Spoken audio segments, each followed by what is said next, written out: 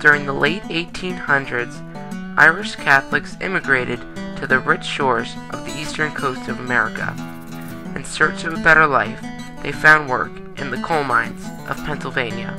The people were literally starving to death in Ireland.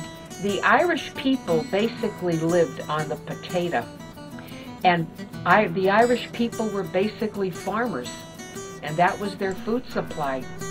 The Irish Catholics were a hated group of people.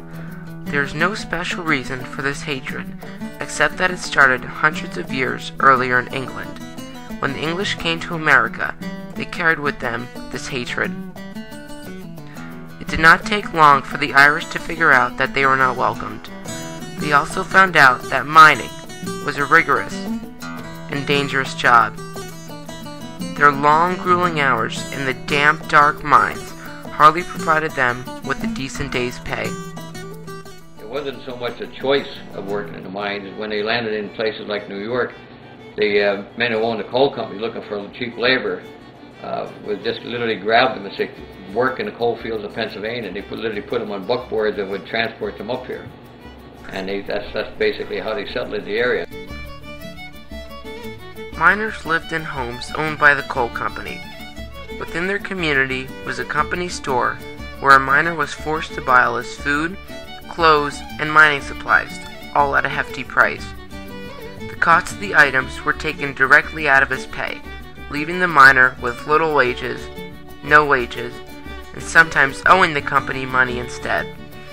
A tactic used by coal companies so that miners were constantly indebted to them, making it difficult for them to leave. Treated like slaves, this is where our conflict begins. When you see how they were indentured slaves, basically, because they were always owed something to the company store, when you see that they could only buy things from the company store. If you go back and look at labor in those days and management, there was a need for the unions.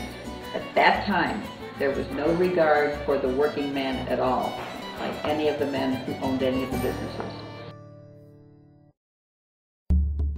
The Ancient Order of Hibernians, otherwise known as the AOH, was an Irish Catholic fraternal organization. Within the AOH was a secret organization known as the Maguires. The name, the popular story of Molly Maguire supposedly came from a woman who resented the fact that she had to pay rent on her own farm. By that I mean England would reward someone who, say, fought in a war with France, would turn around and say, well, here, we're going to give you so much money, say, in County Cork, or so much ground, rather, that this is going to be your estate. And the farmers and the people who actually owned it just had it stolen from them.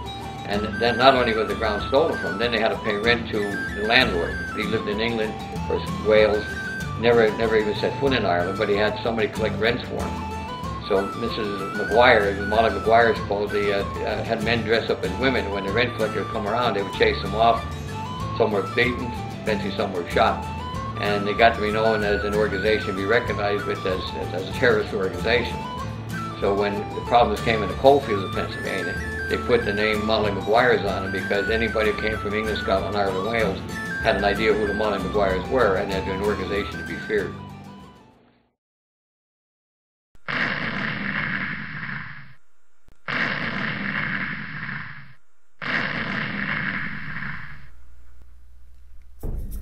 The Molly Maguires were a terrorist force active from the 1860s to the 1870s.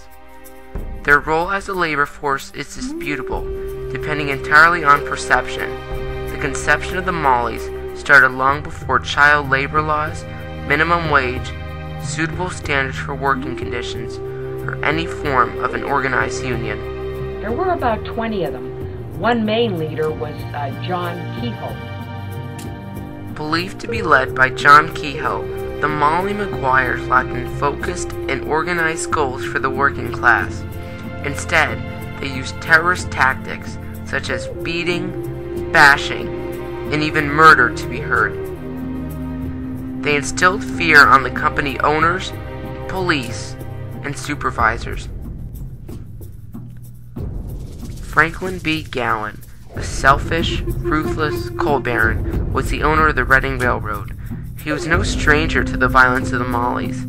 Motivated by greed to control the manufacture and production of coal, Gowan hired James McParland through the Allen Pinkerton Detective Agency to collect evidence and weed out the Molly Maguires.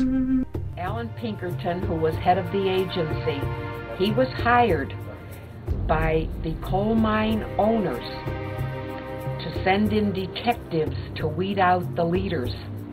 And it took a detective exactly 2.5 years to accomplish that task. The leaders were weeded out. There were 20 of them, and they were accused of murder. They were tried, convicted, and hanged.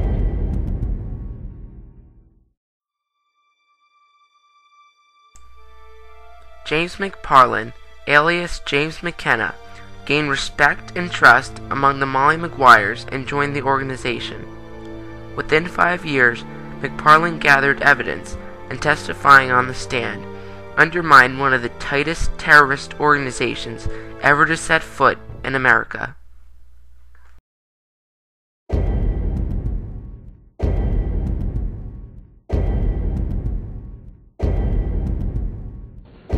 Ten men were hanged. In Pennsylvania, it's known as the Day of the Rope. 4 were hanged at the Jim Thorpe jail, and 6 were hanged at Pottsville. After a grossly unfair trial at the Mauch County Jail in Pennsylvania on June 21, 1877, 4 Molly Maguires were hanged. 3 others were later hanged at the jail as well. On his way to the gallows, Alexander Campbell declared his innocence. He slapped his hand against the wall in cell 17 and said, "There is proof of my words. That work of mine will never be wiped out. It will remain forever to shame the county for hanging an innocent man." The legendary handprint of Alec Campbell still remains in cell number 17.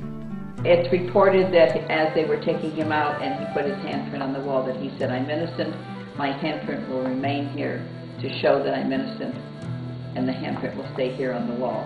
But Thomas Fisher also is reported to have said, as he was being hanged, 100 years from now, people will return to this area to show where this injustice was done.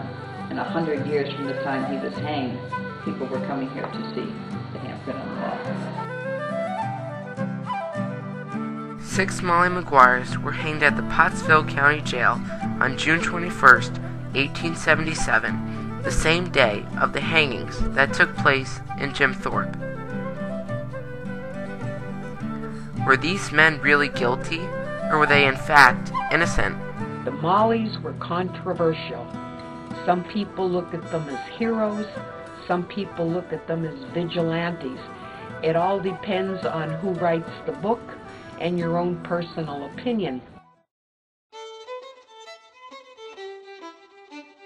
After the hangings of the Molly Maguires, it took more than 13 years, and to the dismay of the coal barons, including Franklin Gowan, who committed suicide, the unions would finally prevail.